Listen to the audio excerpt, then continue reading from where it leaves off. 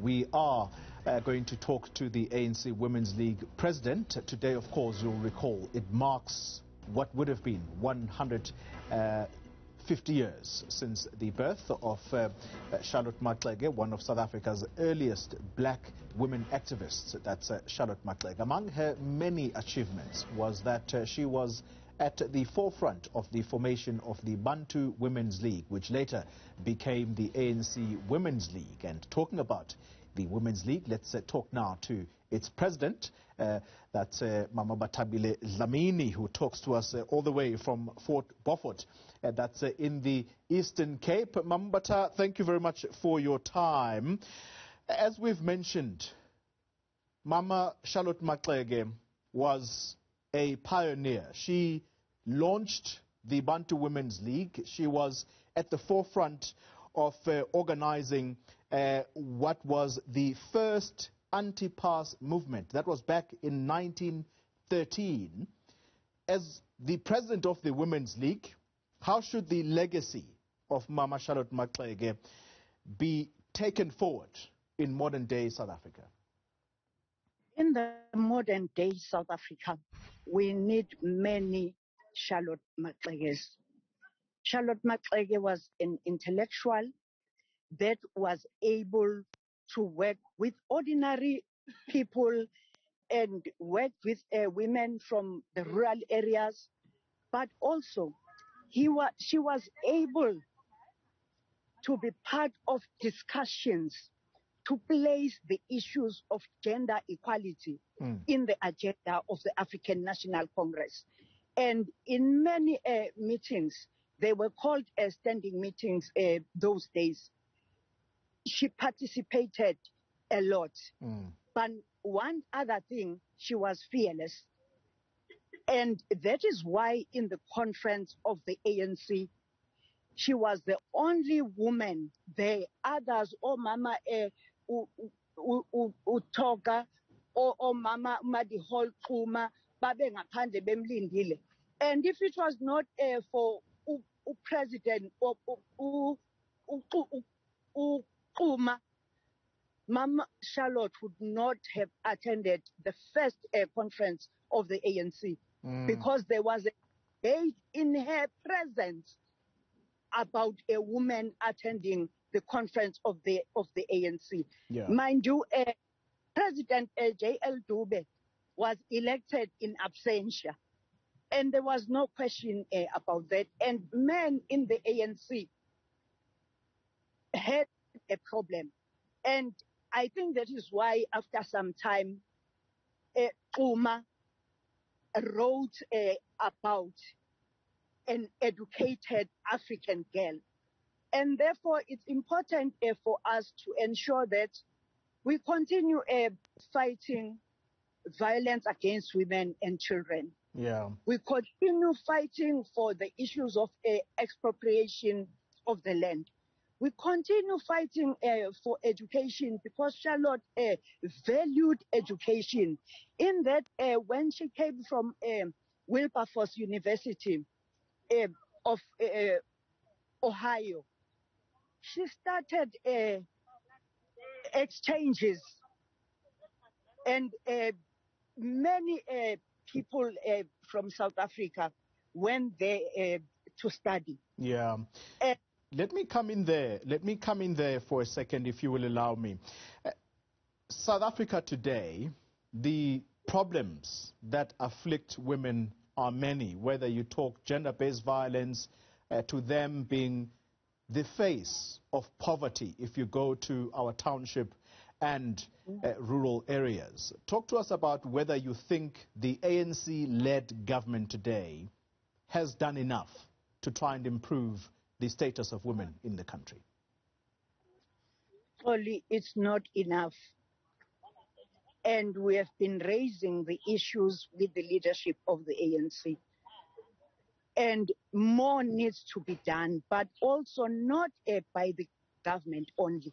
Even the business sector must be involved in creating jobs, paying for scholarships for young people, and also ensuring that there is upward mobility for young women at the workplace. And this year, the UN Women decided that this year is the year of equal pay for the value of equal work. And therefore, the president pronounced in the State of the Nation address last year that unequal pay for equal work will be a crime, and that must be legislated. Let's talk about the issue of gender-based violence and femicide. The first of its kind gender-based summit, which was led by the president, it took place in 2018, and what has since come after that is the National Strategic Plan to fight GBV. As a woman leader who leads an organization whose interests have to do with the uplifting of women in this country, have you scrutinized that document to see if indeed it contains the kind of things that are going to deal an end to gender-based violence? When the document was presented to the Women's League, there are a number of things we identified. One, the budget for the strategy is not enough. But also, we must be mindful of that women's struggles are not just about violence against women and children. There are other underlying issues that have to be changed promptly. Ensuring that programs of government have the budget and dealing with the bureaucracy that is there. And ensuring that before pronouncements are made, we are clear about all processes from policy making to legislation, to implementation, to evaluation and monitoring. And also it's very key that a government has a policy institute so that civil servants focus on implementation. You cannot expect civil servants to do everything because they get delayed during the process. But they can also not be a referee and a player. Yeah. If we're being honest, Bathabile Dlamini, if we really just focus the attention on what the ANC Women's League has done in the past years, there have been some blunders, and many will argue, well, there's been lots of blunders actually.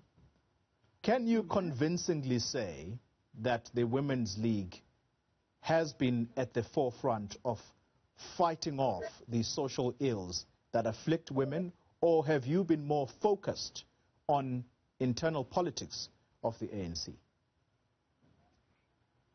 Only we are an integral part of the ANC, and our role is to unite the African National Congress and South Africa, because without a united ANC, which is the leader of the society, there will be problems all over. And as the Women's League, we've taken a decision that we want to meet with all comrades equally, be honest with them, raise our issues. And we think that would be a positive contribution. People usually quote Charlotte Maxeke's quotation of taking someone up should you go up. And that is very important for all of us. We need to try and ensure that our work is intertwined and that we give space to young and upcoming people that have already started shining, and ensure that what we fight for now is about generation equality. Mm. And therefore, much as we fight for issues of gender equality, and there are very strong feminists in the National Executive Committee, starting with the DSG of the ANC Women's League, going to Comrade Tandi Mudise. There's also a past leadership, Comrade Mavivi, Comrade Nosiviwe. There are many comrades, Comrade Prex Gavenda, Comrade Frini Jinwala, that are there, that are feminists, that have been able to theorize correctly the history of women's struggles. Because what is happening today is ensuring that the struggles of women are put correctly in the agenda. Some will argue, though, was not known. Sorry to interrupt you there, but some will argue that for there to be equality between men and women, there needs to be a strong focus on education, and Charlotte Maxeke was a strong proponent of education, becoming the first black woman in this country to obtain a university degree. The education sector, primary education, has been led by Umamu Enji Motshekga for a long time, but the outcomes of education in the country, people decry the poor state. Children cannot read for understanding. That's surely got to be something that concerns you, given that that portfolio has been led by a woman leader for such a long time. Okay. We must also be conscious of the social challenges that are there in the whole society. I think one of the issues that are a problem for us as women is that the society sees the school as the safest place for children than the family. And COVID-19 has presented us with an opportunity of strengthening families. And children learn at school, but when they go home, they need a guidance. But also, if you have high levels of illiteracy, children will never be able, parents will never be able to guide their children. The responsibility of the education of children is the responsibility of the department as well as the society. So much as we would like to criticize and try and ensure that there is equal quality education, we must also know that as parents, we have a challenge. There are many children that drop out of school. By the time children complete school, they are less than half of the children that start at grade 1. And that in itself is a big challenge. All right. But also, children, our kids go to school, and some have stayed at home for more than 10 years without jobs, which means that we must bring the new dawn that Charlotte Maxeke spoke about, the new dawn that was a cutting edge of the struggle for the emancipation of the people of South Africa. Final question to you, Mama Bathabile Dlamini. The ANC is once again going through a difficult period. Its Secretary General, Ace Magashule, is expected to step aside anytime soon. Do you support that he steps aside so that the ANC can regain its moral authority in society? That is an internal ANC matter, Oli. The Women's League has also raised its views in the National Executive Committee. And we hope also the officials will make a presentation. They sent someone to make a presentation to us and there are issues we'd like to look into and make suggestions of how the whole resolution reads. And therefore, anyone who is interested to that resolution must read the whole resolution. And so what's the position of the Women's League, though, on the step-aside issue? After that, we don't have a position yet. The NEC took a decision of 30 days. So we have to meet as the ANC Women's League. I can't talk about my position here. I lead an organization and I speak on behalf of women. But at the top of our agenda is a united ANC. At the top of our agenda is an ANC that is going to change the quality of lives of the people. At the top of our agenda is the ANC that is going to implement the resolutions of the conference. So that is on top of our agenda. And I think you've seen the work we are doing. All right. Bathabile Dlamini, President of the ANC Women's League, thank you very much for affording us your time during this time. The country and, of course, the African National Congress marking 150 years of what would have been Mama Charlotte Maxeke's birthday. Well,